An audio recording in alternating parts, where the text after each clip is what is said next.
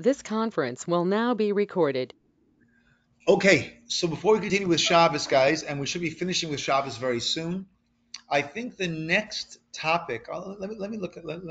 I'll look over the curriculum. I think the next topic will be kashrut. I think that's a good big topic to go through. Good.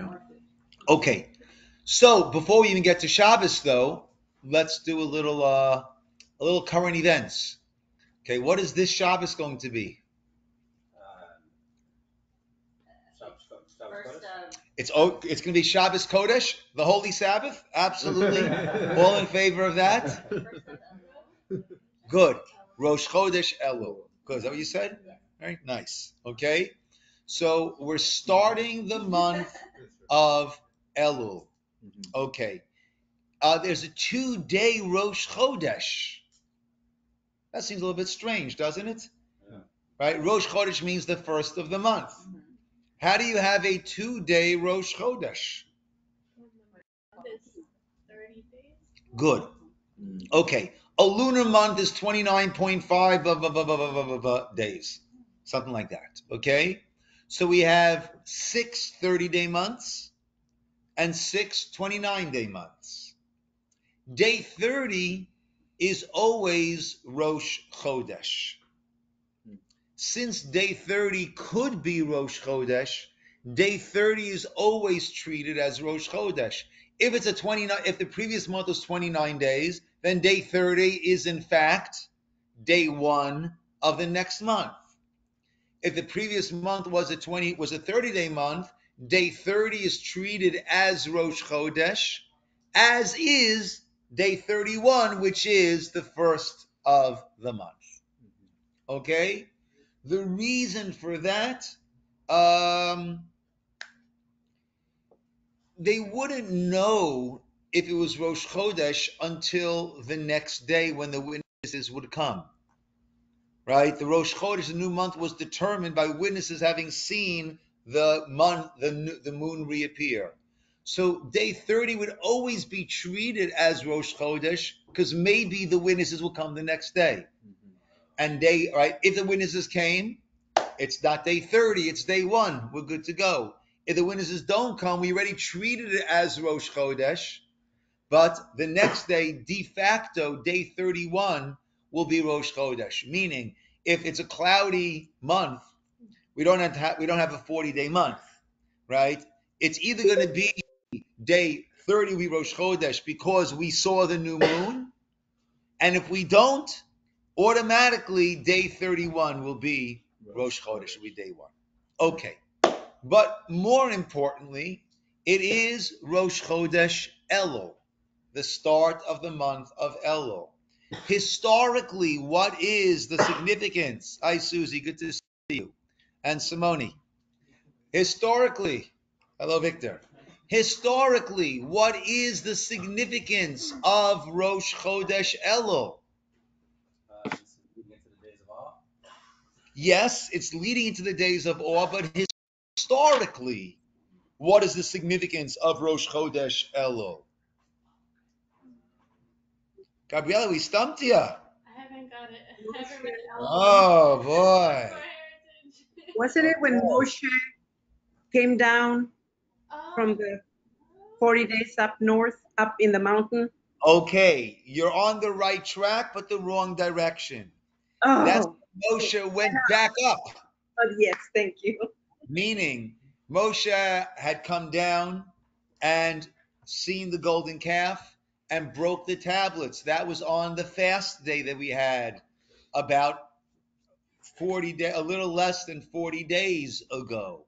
That was the 17th day of Tammuz. Moshe came down, saw the golden calf, broke the tablets.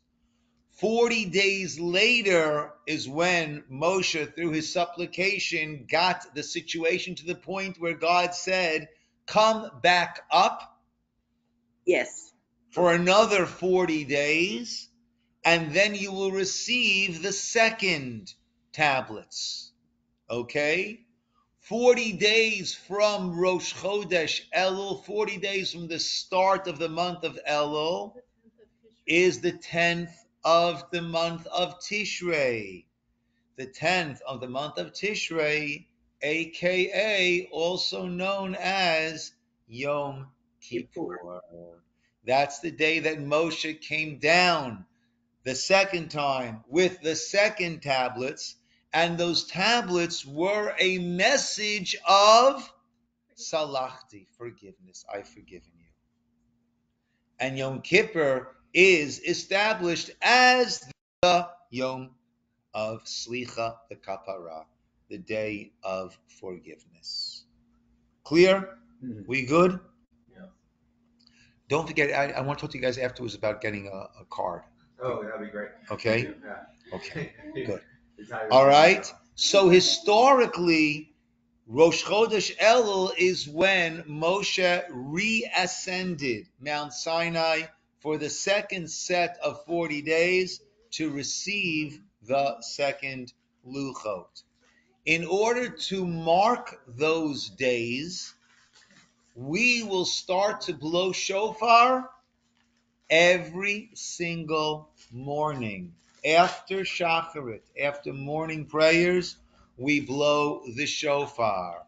This is partially, as you said, Ladero, to get us ready for Rosh Hashanah, the days of awe. But in addition to that, they had miscalculated the first 40 days. What was their miscalculation, according to most commentators? They thought that Moshe was supposed to come back, and it was the 39th day. So how were they off? Why did they miscalculate? They didn't count the day that he went up. They did count. They did, yes. Right? They mistakenly counted the day that Moshe ascended, even though why should that day not have been counted? Because a Jewish day is night and then day. It's always getting brighter. It's always getting better. We go from darkness to light. So that day was not a complete day. It should not have been counted. They counted that as day 1. Really, that was day 0. So their day 40 was actually day 39. When Moshe did not come down, they panicked. Golden calf. Moshe came down the next morning and got things in order. Cleaned house a bit. Yeah. Okay? So on Rosh Chodesh Elul, we start to blow the shofar daily in order to keep a good tally, in order to keep a good cheshbon, a good calculation. So that's one thing that starts Rosh Chodesh Elul. Another thing that starts Rosh Chodesh Elul is that we add a paragraph to our. Give me a sitter. Yeah, please. Thank you. We add a paragraph to our morning davening and to our evening davening, after Shacharit and after Mincha. Minhag Sfard after Mariv.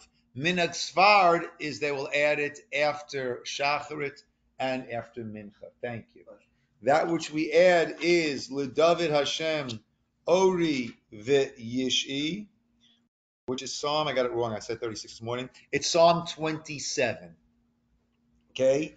LeDavid, a song of David. Hashem Ori, God is my light, my illumination. That is a reference to Rosh Hashanah. Ve'yish'i, and my salvation. That is a reference to Yom Kippur. Mimi ira, from whom should I fear? Right? Asking rhetorically, right? That we don't fear anyone. We recognize Hashem is our light and our salvation. Hashem ma'oz chayai. Hashem is the my life's strength. Mimi efchad, from whom shall I dread? Later on, we say in that Tehillim, Ki yitzpaneni besuko, God shields me in his sukkah, b'yom ra'ah. Okay, so we actually say the shofar blowing stops. Actually, the day before Rosh Hashanah, we already don't do, in order to separate between our minhag our custom blowing shofar, which is what we do the whole month of Elul, to our obligatory mitzvah blowing shofar, which we do on Rosh Hashanah. Well, the David Hashem Ori V'Yishi, that we take straight through Shmini Atzeret, not Simchat Torah. We take that straight through Sukkot and no, not Shmini Atzeret. On Shmini Atzeret, we still will, because that's a suffix. We'll get to that when we get there. Yeah. Okay. So that is the coming events and the calendar. And they might even ask you guys that question on Thursday, actually. Right? They might ask, what's coming up?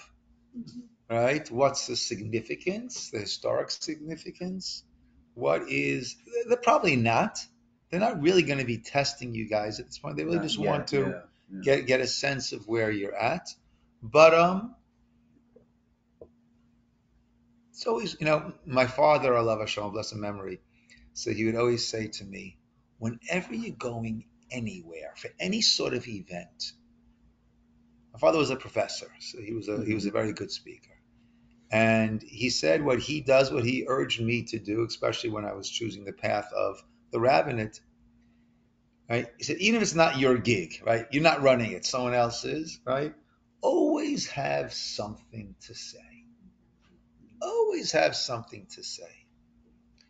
If they ask you to spontaneously say a few words, you come out like a gem, right? Wow, that was off the cuff, right? If they don't ask you, it was a good exercise, and you'll have it for another time, right? And that's what I'm saying over here. It's always good to have it. That's great advice. Yeah. My father, Alav Hashem, always had excellent advice. Okay, let's carry through and finish. I have a question. Yes. Where do the 13 attributes come into this picture of Elul and the giving of and the receiving of the second tablets? What is? Okay, that's an excellent question, Leticia. And the 13 attributes of God's mercy. Okay, so let me add one other point. The Saturday night before Rosh Hashanah, we start to say slichot. Slichot is forgivenesses, special prayers of forgiveness. Okay, you have to do it we do it for a minimum of 4 days. But we always start on Sunday, Saturday night, Sundays when we start. So this year, where Rosh Hashanah falls out on a Monday, so we need to start not the Saturday night right before Rosh Hashanah, but going back a week before that. The main part of the Slichot is saying the 13 attributes of God's mercy. And we sing that. Hashem, Hashem, Kel Rachum V'Echon, Erech Hapayim, V'Rav Chesed V'Emet. And that makes up the main part of the Yom Kippur prayers. Okay? So we'll start that, in this case, about 9 days before Rosh Hashanah. We'll continue on the day, saying that on the days between Rosh Hashanah and Yom Kippur. And again, on Yom Kippur itself, we'll say that many times. And when Moshe was imploring God to forgive us for the sin of the golden calf, Hashem taught him these 13 attributes and instructed us to do them, right? Not just to say them, but to try to do them, right? That those attributes of mercy that we attribute to God, those also need to be our attributes, that we live and that we deal with others, right, with those attributes. So that's the Yud Gimel Midot, okay? Another part of the curriculum that we will go through, and interesting, right, is the 13 principles of faith, right? We have in the Siddur. We haven't done that, right? We did that started with that. very early on. We started with that. But it's always good to go over it. Okay, no, but I'd rather, Yeah. if we started with that, good, we'll start, right, we started with that, I remember exactly why we did that, yes. Yep. All right, and, yeah, okay, so I think we'll move on to kashrut, after this. Let us continue on page 263 in our book, miscellaneous work, 265, writing and drawing. Okay, it is prohibited to write on Shabbat. This includes drawing, painting, sketching, stamping, engraving on any material, even its sand, dust, vapor on windows, spilled liquids on a table. Okay, even, right, some would be considered deoraita. What does deoraita mean? Torah prohibition. Others are considered to be derabanan, rabbinic, right? But either way, we don't do any of the drawing, right, on Shabbat, right? That is clear creative activity. And again, Shabbat, God ceased from creating, from molding the creation to fit his will. On Shabbat, we don't create, we don't mold the world to fit our needs, using our power, our technological prowess, right? You know, people say, hey, maybe I can turn the light. Hey, Alexa, turn on the light, right? Is that okay on Shabbos? No. Right? Clearly, it's not okay on Shabbos because that is using our power, strength, knowledge, technological prowess to alter the world to our needs. God stopped altering the world on the Shabbat and allowed it to be. So too, that is what we must do. 266, erasing and breaking letters. I feel we did this. Did we do this? Yes. Maybe we just got started with just this. Okay, we'll continue. You mentioned letters and stuff on food. Okay. Yeah, actually, it was mentioned earlier, and then you found where. Yes. Yeah. Okay. Yeah. Oh yeah, because we kind of. Yes. Yeah. Okay. Erasing and breaking letters on food. Erasing any kind of writings prohibited on Shabbos. If wax, grease, or a similar substance dripped on written letters, one may not scrape it off on Shabbat. Okay, not so common that we would be doing. A little more common, one may not break or cut, whether by hand or instrument, the edible letters and words on cakes or other foods. Okay, and that is the classic.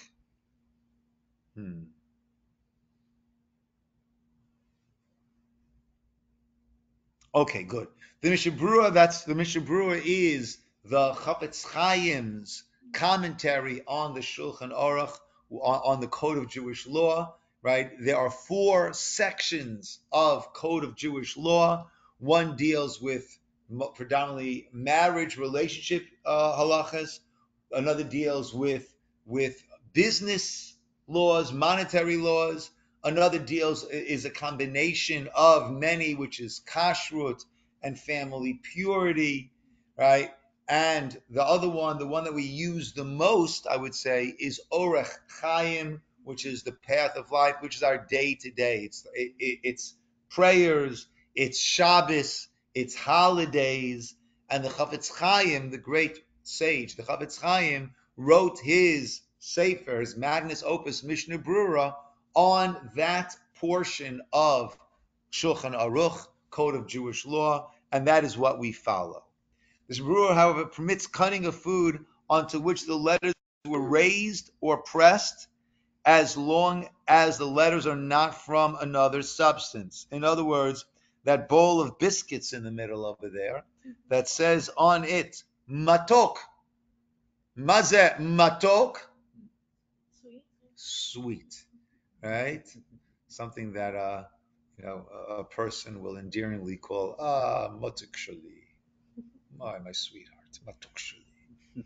Okay, so that is okay. You have biscuits, or if you've got I think Oreo cookies probably have the word Oreo written on them. I think they do, yeah. Yeah, right. Thank God we can eat Oreo cookies on Shabbos. Okay, it's a very, very important halacha, right? That's a biggie. That's a biggie. All right. So something like that. Why? What's the Chazon Ish rule stringently? We follow the Chafetz Chaim. Okay. It's not written. Writing is taking one substance and applying it onto another substance. That is what writing is. What writing was done in the Beit HaMikdash? It was on the post. Good. The construction had these upright posts called the karashim, and anyone who's built a sukkah and taken it down and try to put it up the next year, it's a lot easier if you know what goes where each time, right? Which ones. So they would have markings to make sure that the same one was always next. It was right. There were altogether 20, 40.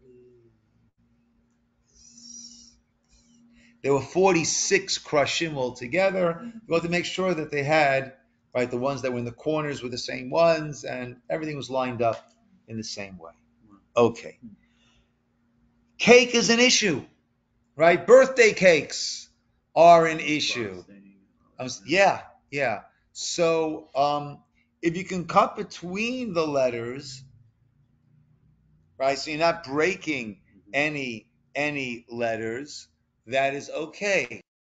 Right? Typically, what most kosher bakeries do nowadays is they'll write "Happy Birthday, Susan," right, on a nice big piece of chocolate, and that chocolate can come off, and then the cake can be cut. Okay, pasting, molding, sculpting, very good. That we can't do. Interesting. It's better to paste, sculpt, and mold with clay, Play-Doh, or any other material. That's more for adults, my friends, than letting. I know what's coming. I know my customers. Yes. I know and love my customers. Okay. Yes. So London can play with Play-Doh. All right. Let the children play. Let them enjoy Shabbos. You know, there are certain things that we wouldn't have them play with. Electronics, things like that, they're not going to play with. So when it comes to these sort of things, let the children play. What's kind of the age range where you'd want to start kind of making them more aware of those other malachas? It's different. I would say certainly not before 6, 7, 8, 9, depending on the kid. Yeah. Right. And you see, you've got on either side of that, you've got your almost adult children, and you've got the little brood. Yeah. Okay. Sewing, tightening threads in woolen garments. Okay. It's prohibited to sew, tighten a loose thread, or open a seam. Okay, now that comes out. That is applicable.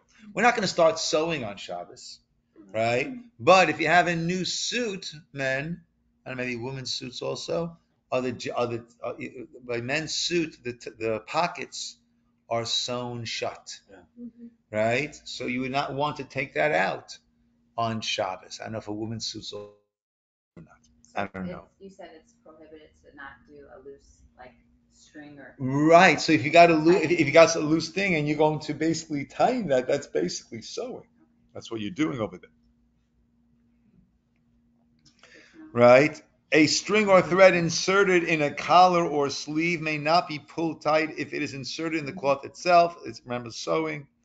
Okay. This kind of tie is commonly found in knitted garments, baby clothing, and baby hats. I'm sorry. Only holds a wide enough.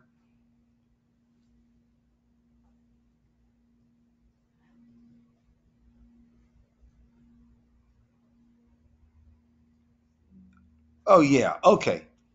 Yeah. So tightening cords in a collar or a sleeve, you're wearing a hoodie, right? You want to pull, that's not a problem. That, right? It's a moment where it's sewn into it and it's coming out. Cutting papers, pages, separating pages stuck together. One may not cut material of paper or tear toilet paper off a roll.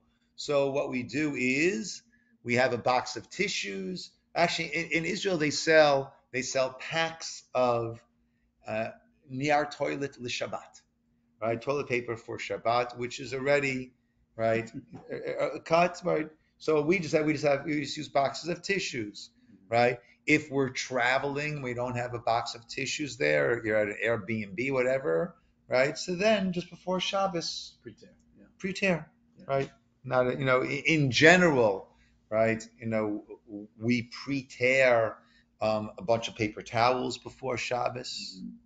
We have a stack of pre-torn paper towels. It's one of my.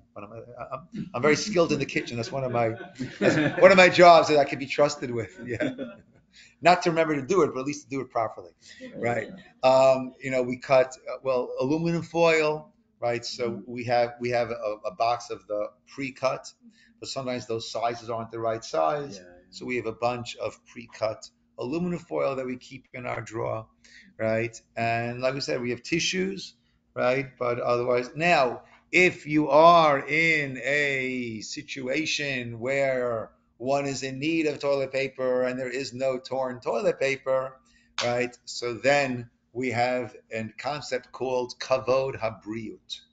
Kavod, honor, briot, people, right? Or we'll call that human dignity, okay? So then one would need to use toilet paper, okay? One needs to use toilet paper, right? So you would try to tear it in an unusual manner, shinoi, right? Not the way that one normally tears it, right? Or I don't know, maybe one could use some paper and then just, I don't know, be creative. I don't want to get too graphic over here, right? But yeah. But kavod habriot, right? Human dignity is also a factor. Is a factor. Okay.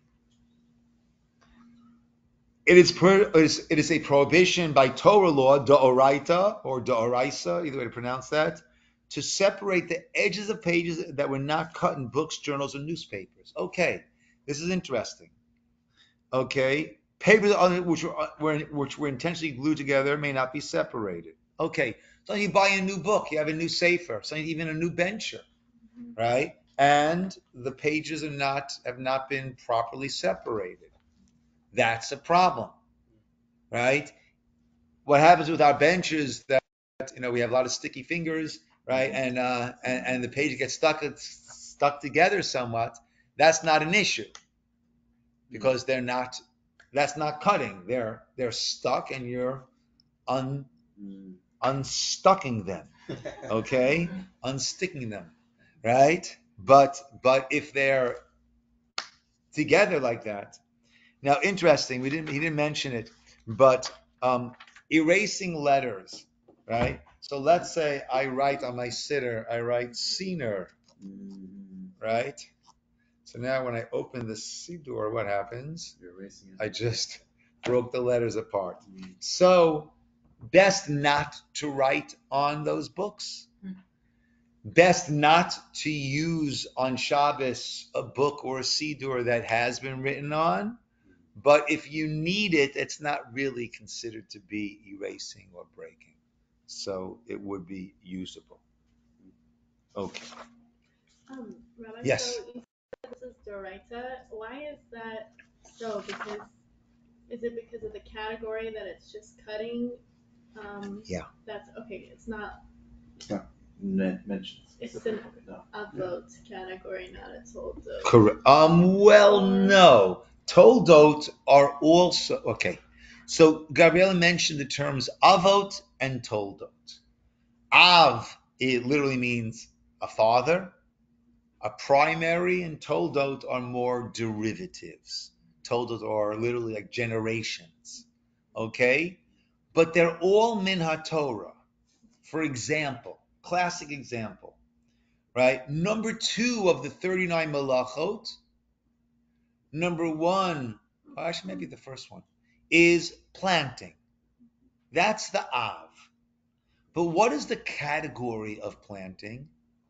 Anything that is promoting the growth. So therefore, watering is a tolda of planting, but it is d'oraita. It is Torah level. Okay? The difference gets a little bit technical. Meaning, if I do an Av and it's tolda, then I would only be eligible for one repercussion. If I do two Avs, I would be eligible for two repercussions. Okay, but that's more technical.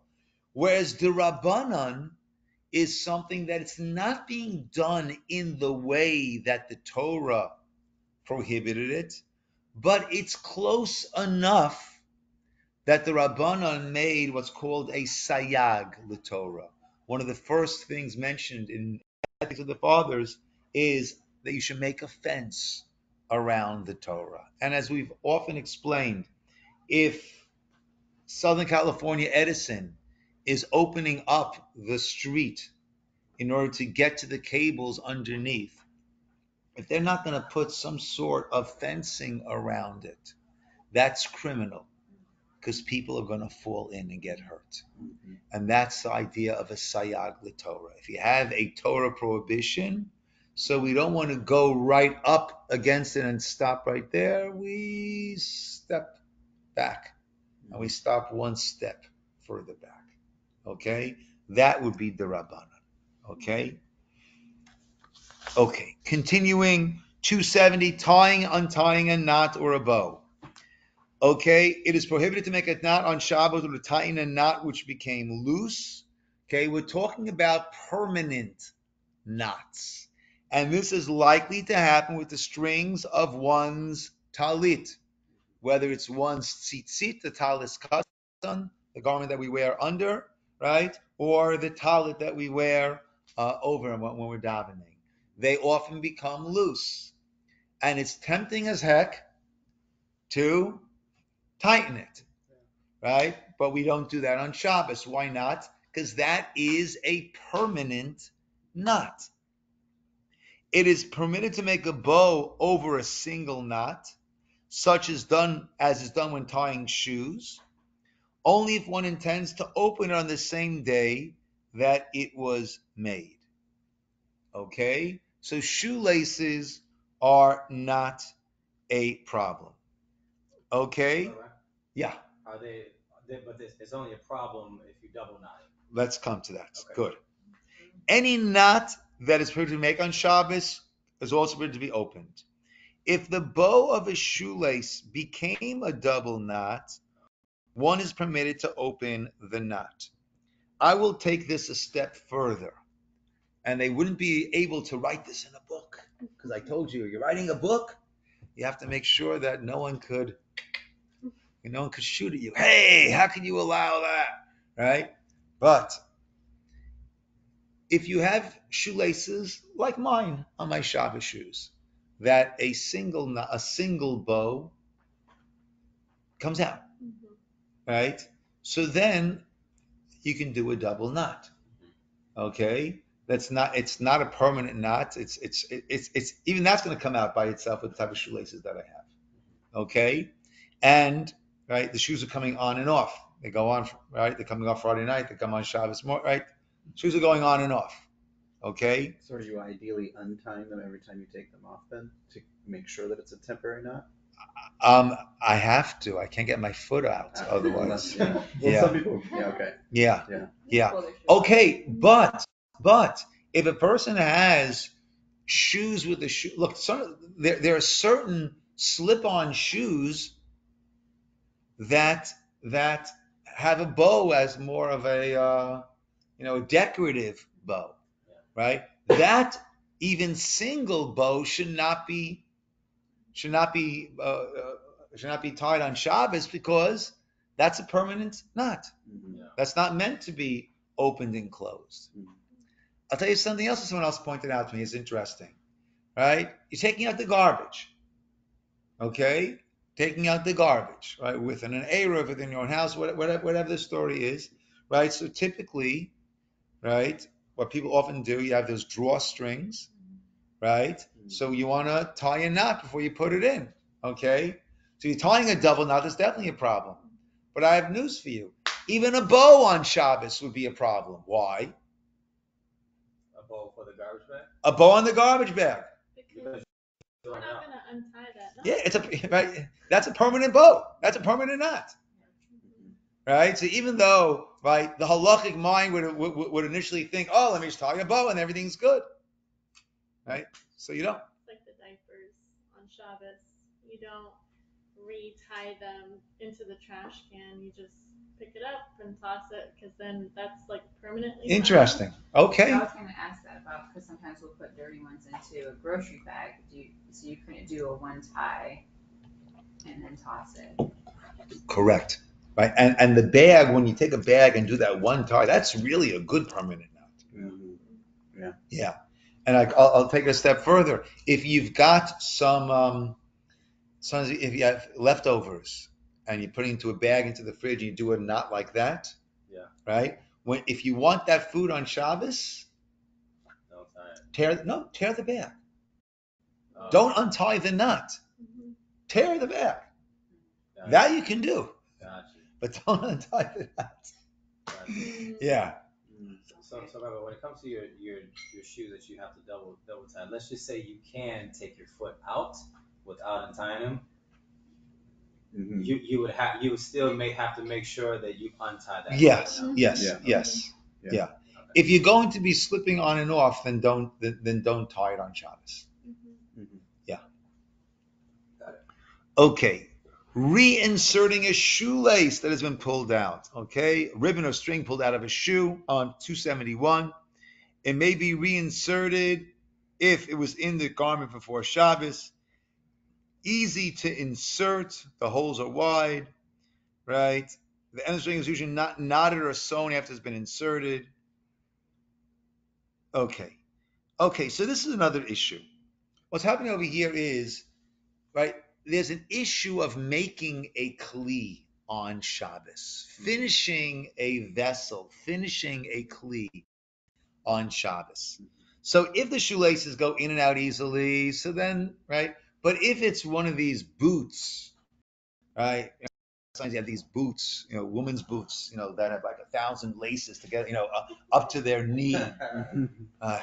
Shalom Asani Isha, make that blessing. A lot of kavanah. To deal with all this stuff. Yeah. That's funny. Yeah. Whenever we're getting ready for, getting ready, right? And we need to leave at 5:45. I start getting dressing at 5:40. Yeah. I need about 5 minutes. And I think about that blessing. It's so easy for a man to get ready. Yeah. Okay. So if we're talking about one of these things that gets stitched about, so that's how you make that kli that you don't want to do on Shabbos. If it's a shoelace of a regular shoe that was a shoe in there and it snapped, so you can put another shoe. In normal shoes, that will not be an issue. The issue over here would be if that's like making the kli, right? And that's what the father's doing in the diagram over there, right? Those shoes are not usable until the first time that the laces are placed in, right? So that's going to be the issue over there.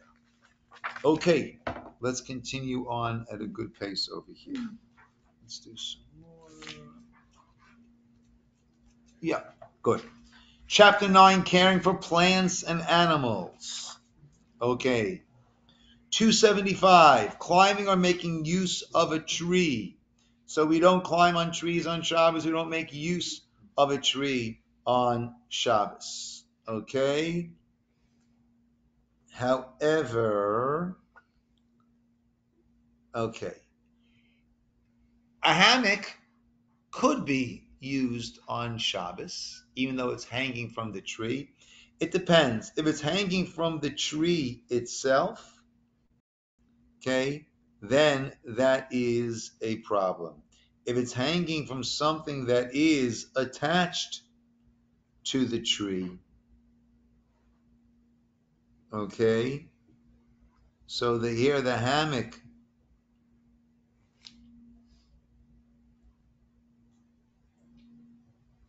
So I used to have a hammock, and would use it on Shabbos.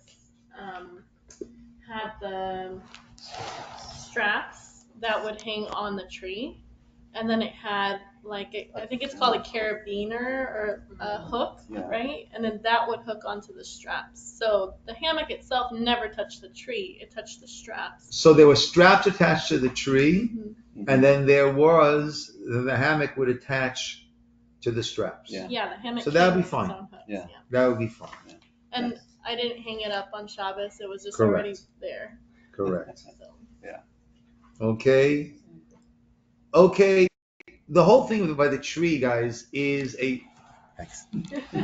Sorry, I'm back. The whole thing about the tree is a rabbinic concern, lest you might come to break something off of it, right? Which goes into the problem of harvesting. Okay. Okay. One may touch a tree, but don't. As long as it's a big tree, do not cause it to move. Okay. Cultivating the soil, okay, that we know.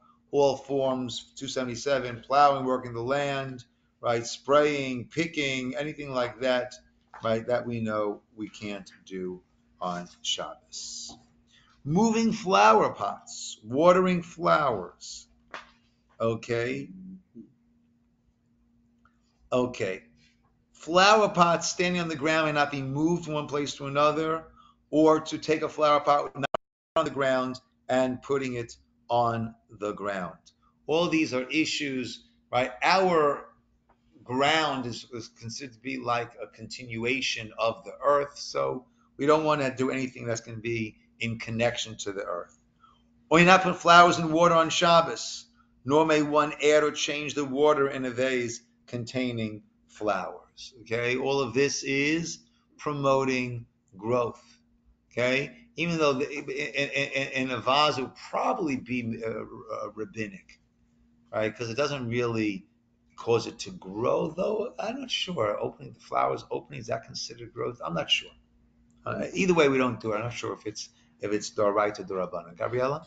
I was going to ask, because we have artificial plants at home, and I was thinking of the principle of Marat Ayin. I don't know if that's the correct principle, but just in the sense, like, by extension, you wouldn't touch artificial plants because they kind of look real. And That's interesting. So Gabriella asked, how about when you have artificial plants? Is that going to be an issue or not?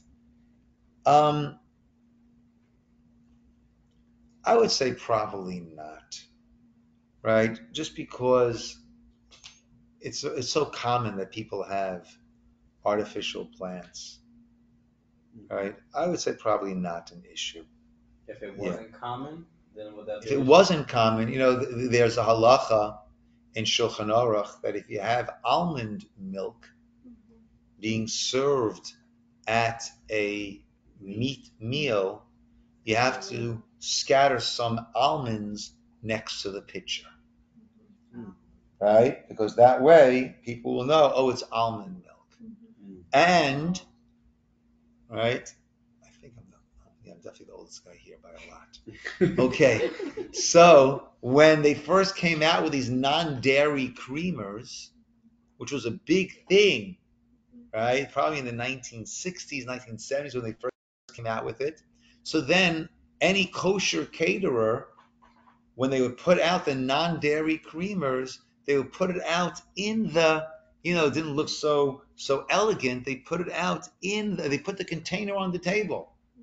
So be clear that this is not milk being served for your tea or coffee after a meat meal. This is non-dairy creamer.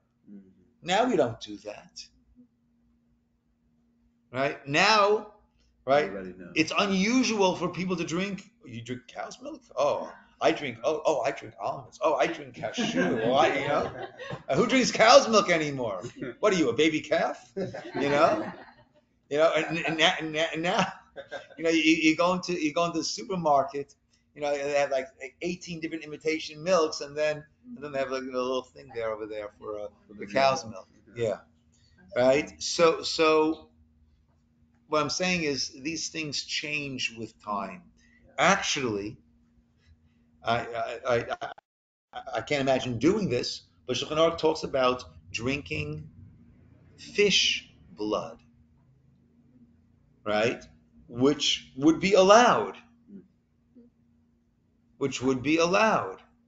Right? Fish does not need to be slaughtered, right? And there's no halacha of removal of blood of the fish, but having some scales next to it, hopefully not in it, but having some scales next to it so that it's right again, right? I never heard anyone drinking that, right? But these things change with time, right? With the milk, certainly it changes with time, and I would say with the flowers also, people are, yeah. Rabbi, I did have a question about the watering. Mhm. So sometimes on days on Shabbos it's really hot when we're walking home. So I do have like a spray bottle sometimes. Is that something I shouldn't do on Shabbos? Would that be considered potentially watering, like to spray the kids, like with a little bit? No, that's not a problem. That wouldn't be a problem. Right. So you're afraid that you're spraying the kids. Some of it might fall on some of. Yeah. Okay. No, that wouldn't be an issue.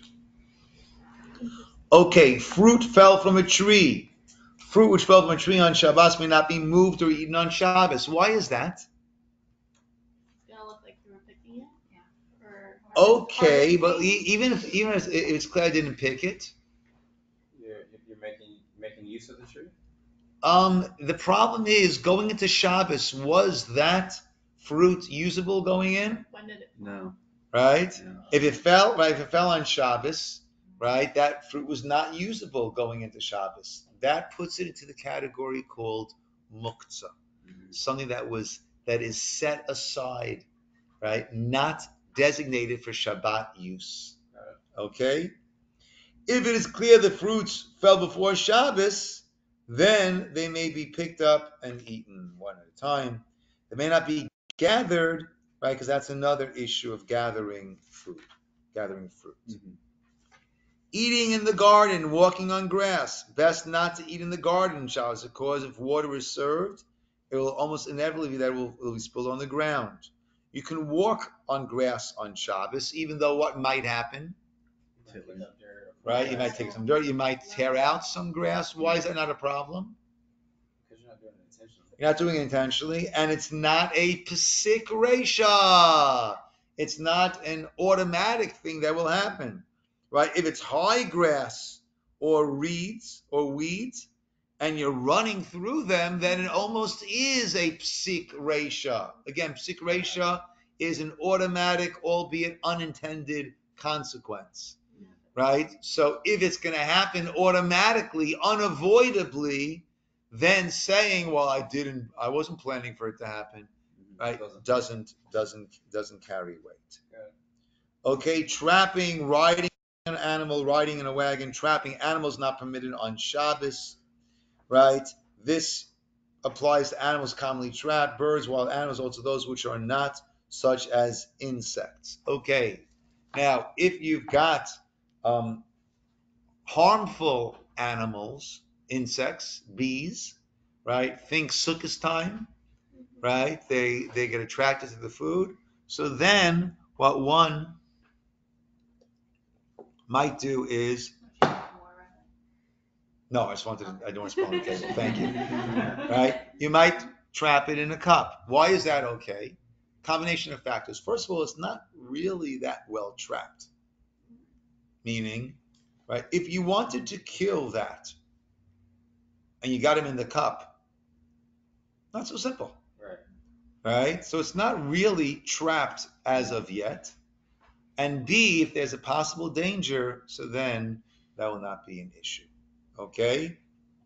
Mosquitoes, unless we're talking about, West Nile virus, something like that, right? That should not be, right? Right? Mosquitoes, as much as we don't enjoy them, right? But you would not kill the mosquitoes. Once I tried to kill a spider, it wasn't Shabbat. a spider that I had trapped in a cup, and it is very difficult. And it was like it wasn't a transparent cup. It was like a red Solo cup you can see, and like I was so scared to peek inside to see, but it was very hard. So to your point, Look, well, if it's something that could sting and hurt, what we'll do is we'll trap it, we'll slide something underneath, we'll go outside, put it down, take it off, and go back inside, right? And that way, it gets to live but doesn't get to eat us. That's the Ants? idea. Like if there are little ants in your house, you can't crush them. Frustrating as anything when you had that whole row of ants coming. So you can't do anything. You're sitting there There's like, a whole row. But we just, like our counter, they keep getting on our counter. It's a whole line of them. Can't do anything about that on Shabbos? We can't even use the ant bait, like stuff that's sitting there before Shabbos. If it's there before Shabbos, it's there before Shabbos. Okay. But we can't go and crack one open and Correct. sit there. Ooh. Correct. So we just gotta keep it. All right. Cinnamon to block their trail. It's not trapping them. That you could do. Oh, That you can that's- do. That's cinnamon? Cinnamon, yeah. And then it's animal and kid friendly.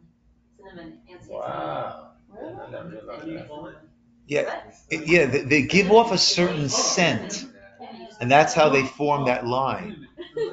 Yeah. Yeah. Yeah, it's an issue. Right.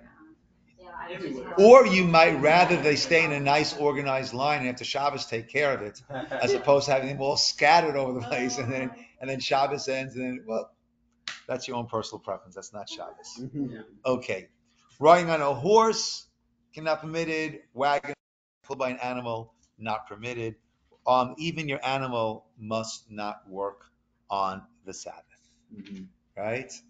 Right? We're not actually, in such a position of farm animals doing work for us, right? But the pasuk says that everything must do its resting on Shabbos. Okay, we're going to leave the rest for next week and hopefully finish up. I think there's only 13 chapters. Yeah, we should hopefully finish up next week. Muksa is a bit complicated, but within a week or two we will be finished up as Hashem. Awesome. Okay? Thank you. Good seeing everybody. Have a good night, everybody.